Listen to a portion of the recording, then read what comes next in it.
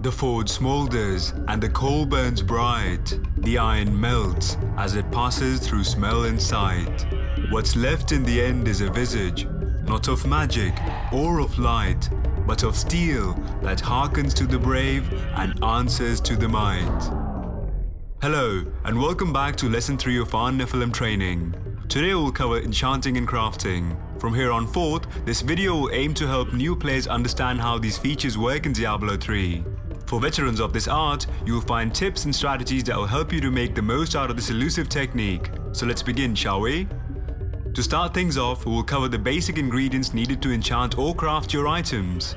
Sanctuary is full of monsters, and some of these monsters carry loot. Some of it's valuable beyond belief, others, well, this is where it all really begins. In Diablo, there are 4 tiers of item, with a few of these having a subsection of their own. But to simplify it all, following are the items you will find in-game. Common, magical, rare and legendary, with each item becoming increasingly valuable and rare. These items, if salvaged using a blacksmith, yield a crafting resource that is exclusive to its own class. These crafting materials are needed to enchant or craft new items, so from now on, the focus is on these materials. Any item salvaged before level 60 will yield a crafting material that can only be used to enchant or craft items up to 60. And any item above this level will be used to craft any items up to level 70.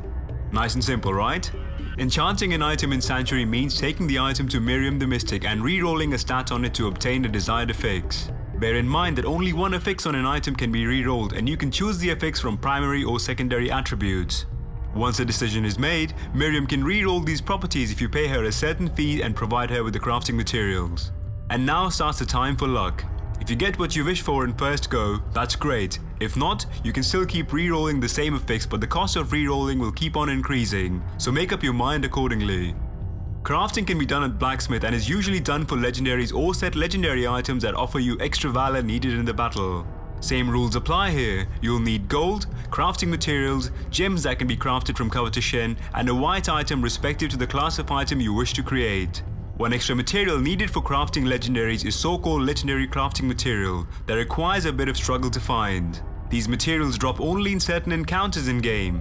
In the description below you will find a list of all these materials and the location at which you can farm them. Happy hunting! Now is the time to address all of you veterans at this game. If you've been playing this game for a while, you already know all about this. So here are a few words to the wise. Certain level 60 items in-game that can be dropped after Loot 2.0 are extremely valuable. This includes class-specific set items, as their bonus can still be applied at level 70. Rings and amulet with crit damage and one other offensive stat. And finally, items that are just too good to pass.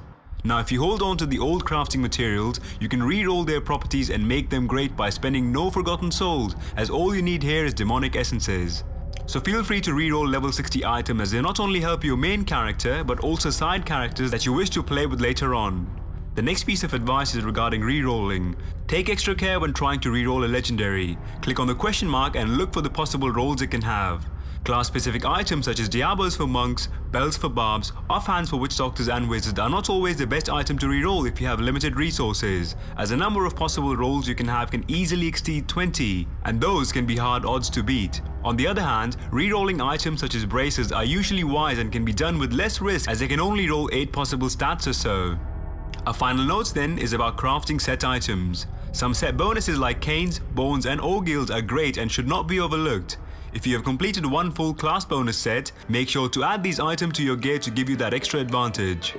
So that's it then, all you ought to know about enchanting and crafting. This has been the Holy Hermit for you, and I wish you the very best of luck at this. Take care and remember to roll the die twice, for gambling is an art, not an exact science.